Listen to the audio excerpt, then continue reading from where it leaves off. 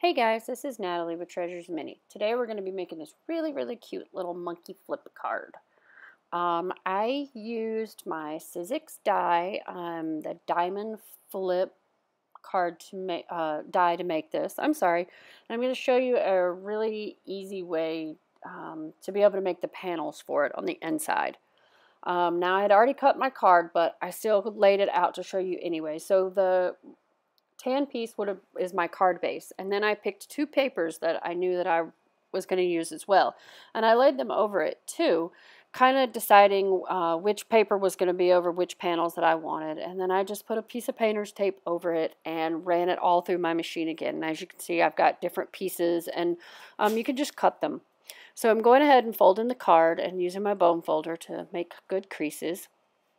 And then we're going to go ahead and choose which panels we want to go over the card in the proper pieces, and we're going to adhere those down.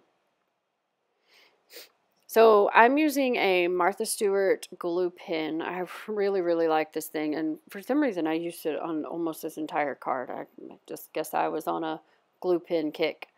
As you can see, I did trim off a little bit of the panels to where the base of the card was showing a little bit on the top and the bottom, but you'll notice later on that disappears. I decided I didn't like it, so I just trimmed the card down. So I pulled it back just a little bit around the diamond part so that the base of the card would show a little bit. So I just used my cutter and also trimmed the sides of the card as well. I'm also going to run my bone folder over those sides where I trimmed it, just because it helps it lay down and make it just a little bit more flat. Kind of makes it seem like all one piece. Now I'm going to take the diamond piece, and I decided I want it to be brown on the inside, so I'm using my glue pen again and going to glue that into the center of the card.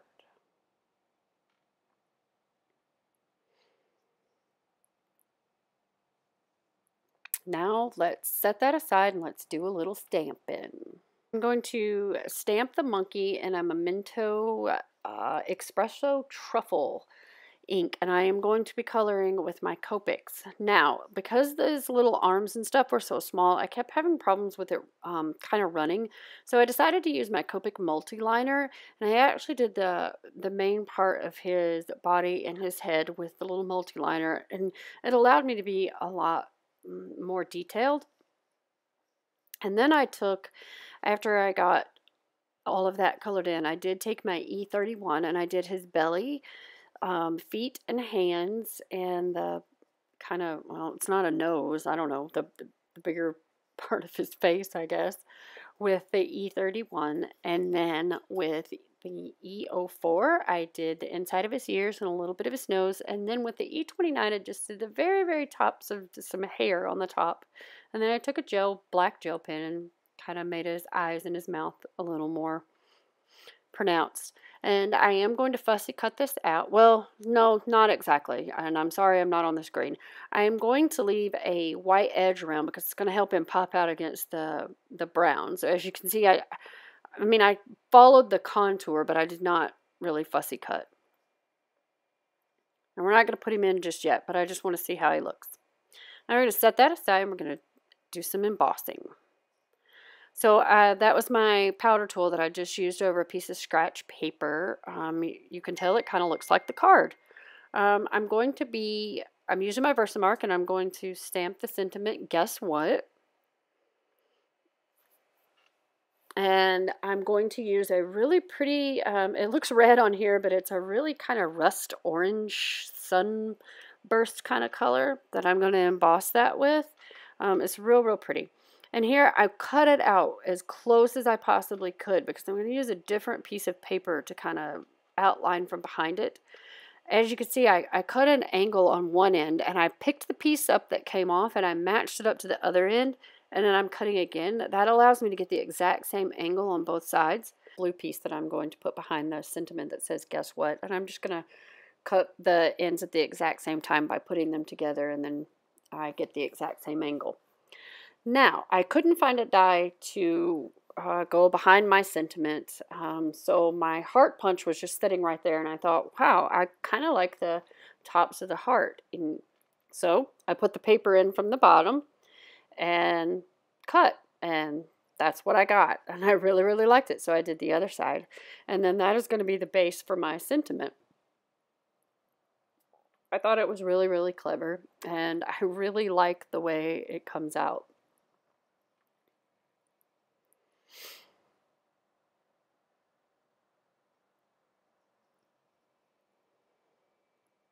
Now, how about an applique? Yep, that's right. This is an applique monkey, and I thought that I would glue the monkey down to the inside of the diamond. So when you flip it open, he was hanging from a vine. He had a little piece of sticky left on the back of him from being in the package, and I just kind of used that to, I'm not leaving it that way. It's just to kind of place him so I can see if he's going to fit and all that good stuff. And it looks like he does.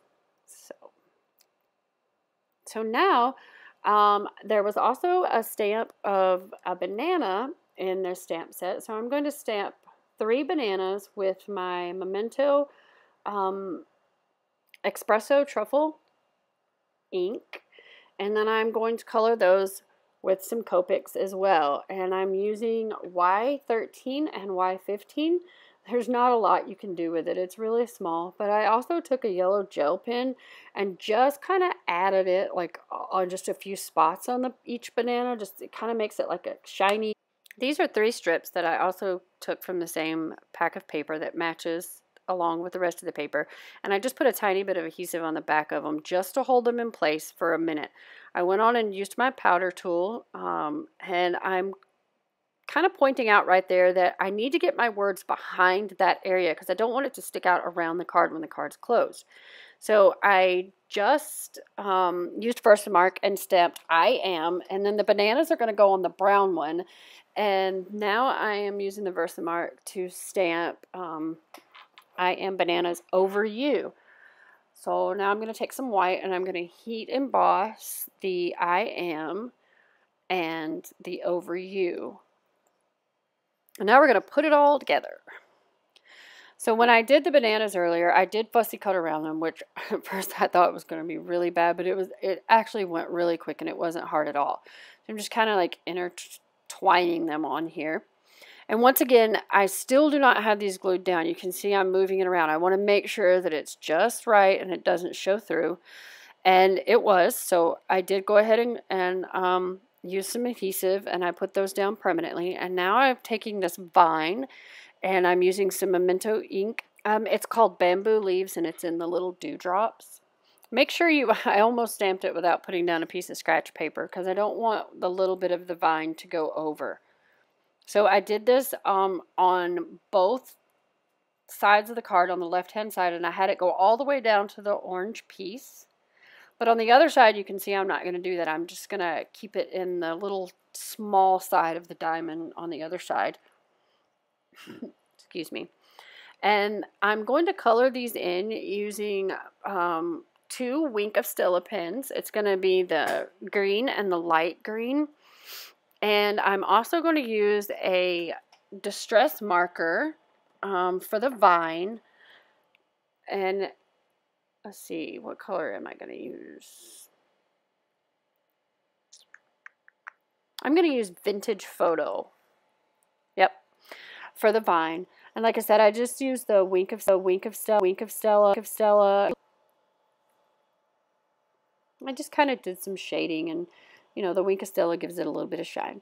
Now I'm going to take some glossy accents and I'm going to use that to adhere the monkey to the inside of the card. And after you do that, you are going to want to set it aside and let it dry a little bit before you move on. While this is drying though, I am going to take some foam tape and I'm going to put it on the back of my sentiment that says, guess what? And I'm going to stick that onto the front of the piece. You can see it right over my hand that we cut with the heart punch. And then I'm just going to use some regular adhesive to attach the entire thing to the front of the card. So the only part that sticks up is the guess what part. Now I'm going to take the monkey and I'm going to make sure I get him placed in the right place.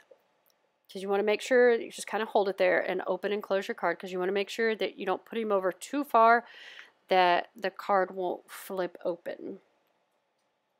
And this looks like a good spot, so I'm just going to use some of my glue pen, and I glued it down back there. Now you can see I made 2 little hole punches. I did it in my last video. I use it to hold my twine in place so it doesn't slide all around. And I'm just going to take some twine, I'm going to wrap it around a few times and make sure it goes in those little slots. And I'm going to tie it in a knot first, and then I'm going to I don't know, like thread the ends of the twine through a green button and then tie my bow on top of the button. And here I'm putting a glue dot on the back of the button and the twine so that I can flip it over and push it down to the front of the card and it'll stay really good and I don't have to worry about it moving around.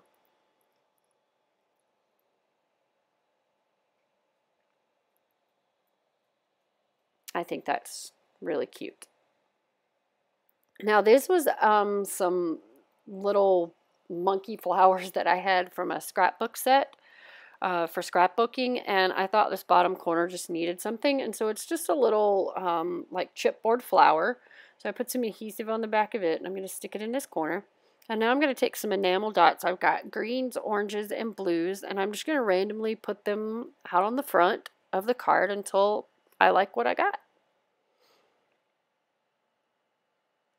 And then after I get these adhered down, I am also going to take my Wink of Stella pen and I'm going to color the entire little monkey with the Wink of Stella clear so that it just puts glitter on him.